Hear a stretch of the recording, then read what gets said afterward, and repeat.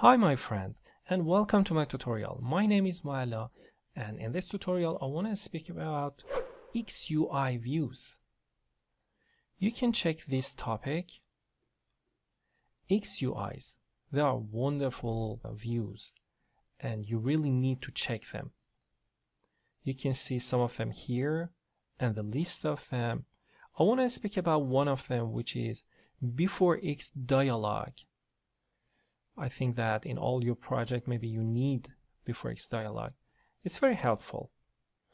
So the good point about XUI views is that if you try to use them, then you can have cross-platform views and you can use your project in B4J, B4 Android and B4 iPhone. So it's better to use them. So now I want to speak about one of them. When you activate this library, you have the list of all of them. Now I want to speak about, let's name that dialog. I want to speak about this one, B4XDialog. Very straightforward library. It's very simple. So let's try it. First of all, I need to initialize that. It's better to initialize it here, but it's okay. It says I need one parent. If that was normal activity like this one, I would type activity like this one. But now here, this one works instead of activity. So I type root. This way I can initialize this dialog inside this class, which is pages. I can show, let me have more space here.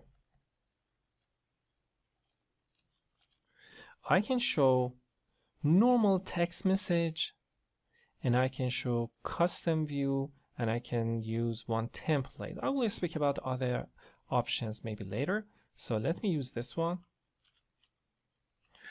First, it needs a text. So I say, for example, hello world. And then yes, no, and cancel. Let's type them all like this. And cancel. Okay.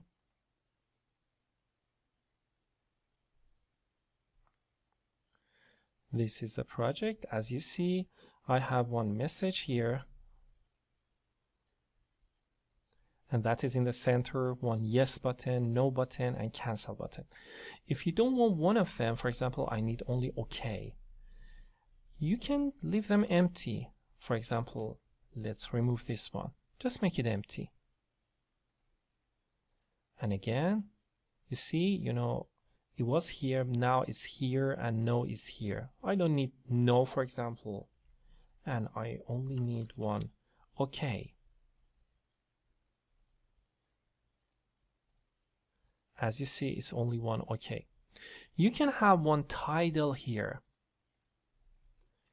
So this is a simple way that you can use it, but if you want to add other things, for example, title. For example, a message. Now you have one title. The other things that I want to tell you is making that center align and colorizing this message, this dialog. First, let's speak about the color. You can change the color of this part, title, and here, and here. Let's do that. But before that, we need two colors. For that one, I want to use this website. It's wonderful website. So that is colors.co, but you have double O here. I really like this. And here. it gives you variety of colors together. You only need to click on a space. Then you will have other colors. Then, for example, we like one of these colors. Let's choose one of them. For example, this one. For example, you like it? Okay, click on this one. Then hit a space again. Other colors will change except this one. So maybe you say this color and this color, okay? And then you can copy this by this one. There are other things here. Okay, let's use this color only.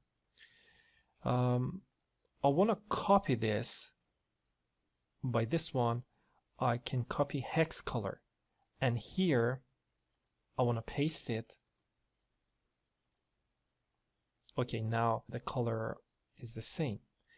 This button can give you shade. For example, here I choose another darker color, maybe this one, and here I choose lighter, like this, or maybe lighter, this one. Okay, these two colors together. So this website will help you to have better colors. It gives you nice suggestion. Okay, now I want to take this color. Let me copy it, and let's go back to here. For example, I want to change this part. What is the color? The color is this one.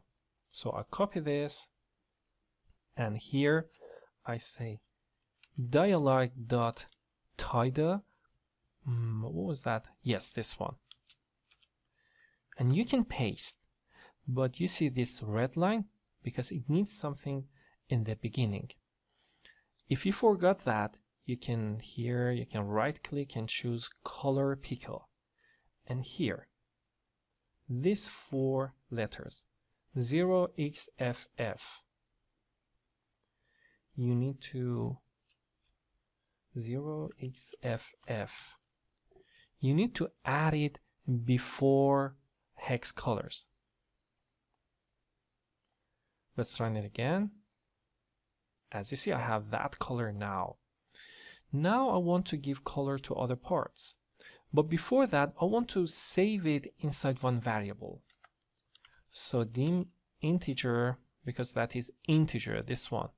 It's not all digits, but after all, that is an integer. So I can say dark color as integer. This is camel case of naming one variable. In the beginning, the type of variable, then the other words. The beginning of each word is capital. They call it camel case. And you can make it equal to this one, dark color, this way. This is not a number, but it's okay. You know, this environment will change that into one number. If you try to log it, you will see the real number. But it's okay, we don't need to pay attention to this one. This is a real number of this color. And I need another color, let's duplicate this, for light color. And my color will be this one.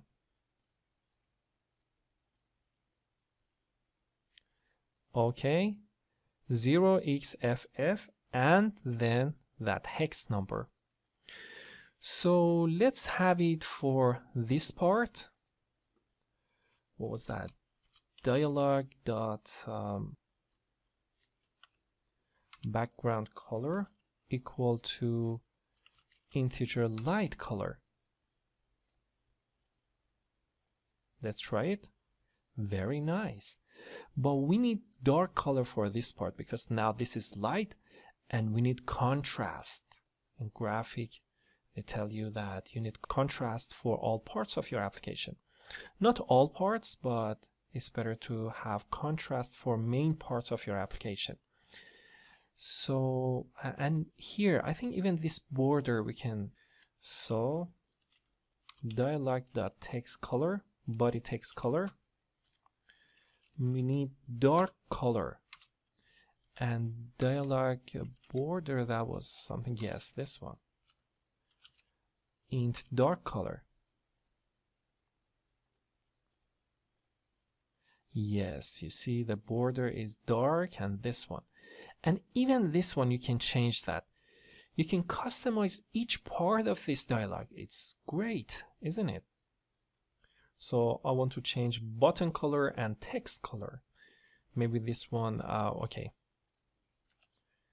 Dialog text color, what was that? Button color, yes. We need dark color for this one. And dialog button text color, I forgot that. Yes, this one.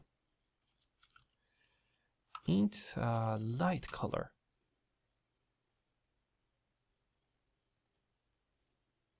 Yes, now it looks better. One graphical point before continuing the tutorial is try to use only one color. Sometimes we use secondary color, but it's better to use one color and then different shade of that color. As you see here, different shade of one color. For example, if this is my main color, then I can use different shade of that one. Okay, normally I try to use that in one code module, then I can change that by this one because I have light color in my application and dark color and secondary color, and in one code module I can change the color of all parts of my application. Okay, now what I want to do is making that center aligned, because in some languages they want right align and sometimes you need center align. Okay, let's see how to do it.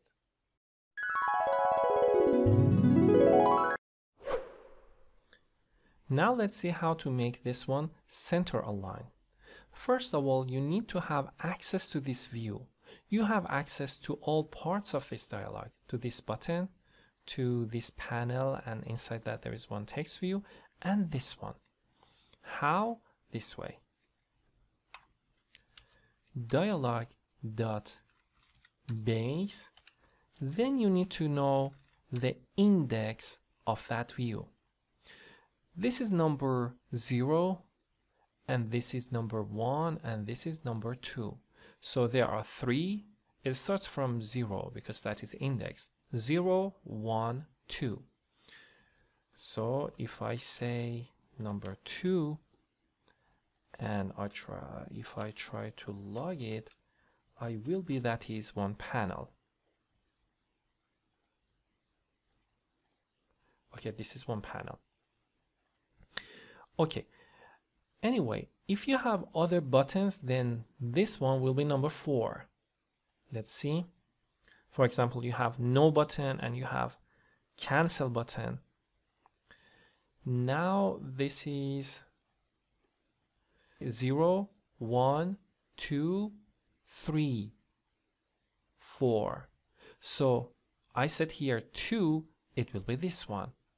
And I can change that, for example, the text of that one this way,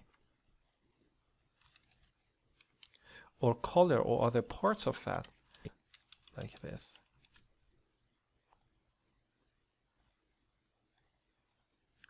You see, I changed this one 0, 1, 2. So now I want to have access to this one. Okay, let's emit them, and even this one and this one.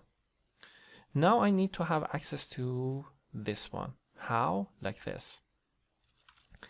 Let's define one B4X view as B4X views, and we can make it dialog dot base dot get view. But what number? If I have other buttons like this, then this one will be number 4. If I don't have them and I only have one button, then this one will be number 2. The other way of typing that is this one, dialog.base.number of views. So it doesn't matter whether that is 5 views or 3 views. I want to say the last one because it's always the last one. It starts from here, here, here, here, and the last one is this one. Now I have what? This one, this panel. And inside this panel, there is one text view. So I can say content dot get view. Why again? Because this is one panel, and inside that there is one text view. So I can say the first one because there is only one view inside this panel. Text alignment, yes, this one. And I can use, vertical and horizontal. Most of them, I think it needs to be center. So I type, and I think it needs to be capital. Okay, just this. And let's see. Okay, now this is center aligned. This way you can have access to other parts of this dialog. For example, you can change the, for example, border of this one. And this one, this is one panel, and inside that one label, I think. And this is one panel again, and one label again. And you can change them all in any way that you like. They are just normal views. And as you see, this dialog is really customizable, and you can change that to any way that you like. Even you can use your own custom layout. I'm going to talk about it in another tutorial and see other options of dialog, B4XDialog. Okay, I hope you enjoyed my tutorial. Please, if you haven't subscribed in my channel, subscribe in my channel. And if you like my tutorial, to support me, hit on that like button.